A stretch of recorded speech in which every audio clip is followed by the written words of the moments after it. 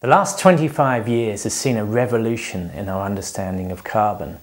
Now, the two pure forms of carbon that everyone knows are diamond and graphite. In fact, their names come from the ancient Greek. Diamond means invincible, the hardest naturally occurring substance. It's the pretty form of carbon. And if you look at diamond, it's made of atoms joined together. Each atom's got four neighbours in this sort of tetrahedral. It's like a scaffolding structure, which accounts for why it's very, very strong. The other form of carbon that everyone knows about is graphite. And in fact, that means to write in Greek. And it's the material in pencils. It's the stuff you write with. And in graphite, the atoms are arranged in hexagons, hexagon sheets, one on top of the other. So these are the two forms of carbon that everyone knows. But in the last 25 years, a whole range of other structures have been discovered, and they're all really, really interesting. Now, for small numbers of atoms, maybe less than 20, chains seem to be stable. So this is where the atoms are joined one together to form a long chain. They can bend round to form a ring, but these seem to be the stable form for small numbers of atoms. Above 20, cages can form. These are called the fullerenes. This particular one here is the football molecule, C60 Buckminster fullerene, and you can see it's a cage of atoms. So that's different again. There's also nanotubes. These are a nanometer in diameter. That's 1,000th of a millionth of a meter. And they're sort of tubes of carbon atoms, very, very strong and very, very long. Also, you can take a piece of graphite and you can take the sheets apart. And these are called graphene. And these were recently discovered. The chains were seen in the 1970s out in space. The carbon cages, the fullerenes, were discovered in 1985. And the 1996 Nobel Prize in Chemistry was awarded for the discovery of the fullerenes, the cages. The nanotubes were discovered in 1991, and in 2010 the Physics Nobel Prize was given for the discovery and the uses of graphene. So all these things are very, very interesting.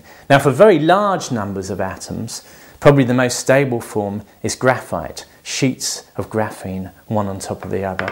And of course there's diamond, which is composed of many, many millions of atoms.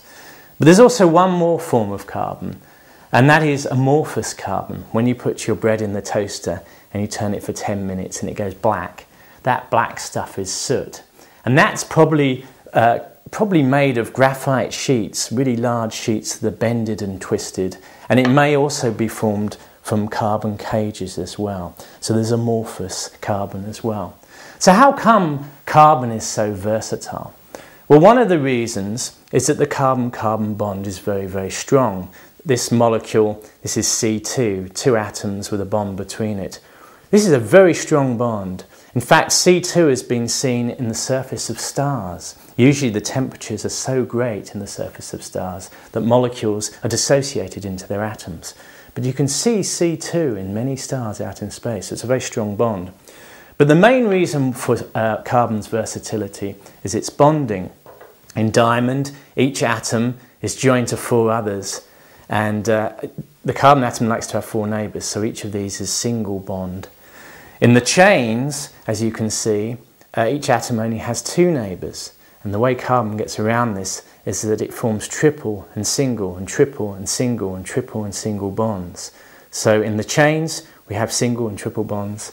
In the cages, we have double and single bonds. All the bonds in the pentagons, shown here in purple, are single-like. And all the bonds between the pentagons, in grey here, are double-like. So one of the reasons for carbon's versatility is not only a strong bond, but actually it can form single, double and triple bonds. And this makes it very, very versatile.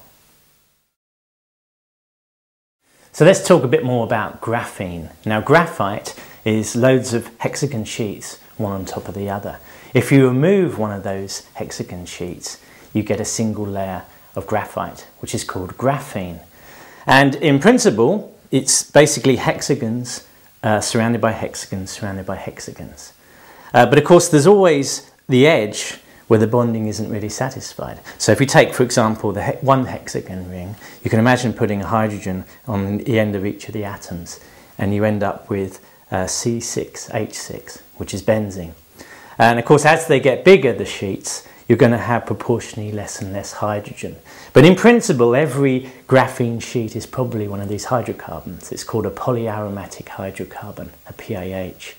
Now, there's various rules which allow us to work out the number of atoms in these sheets. And it's called the 6n squared rule, where n is the number of concentric hexagons. So, for example, just with the hexagon, n equals 1, the number of atoms, 6n squared, is 6 times 1 squared, which is 6 times 1, which is 6. So obviously this has got 6 atoms. For the next one up, well, we have one hexagon surrounded by another layer of hexagons. So we've got n equals 2, it's 2 layers. The number of atoms, 6n squared, 6 times 2 squared, which is 6 times 4, which is 24.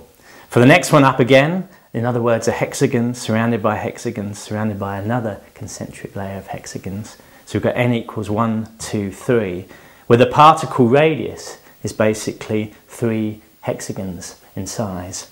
Then the number of atoms, 6n squared, which is 6 times 3 squared, which is 6 times 9, which is 54. So this has got 54 atoms, and we can use the same rule going bigger and bigger. Now, if you imagine that we've got a graphene sheet that's a micron by a micron, that's a millionth of a metre by a millionth of a metre, about the size of a current transistor, for example, then we're talking about 2,500 hexagons in radius. Then we're talking about something around about 40 or 50 million atoms in size. That's how big the graphene sheet is. Just to remind you how small these things are, if you put 3 million graphene sheets one on top of the other, it would only produce a crystal of graphite 1 millimetre thick.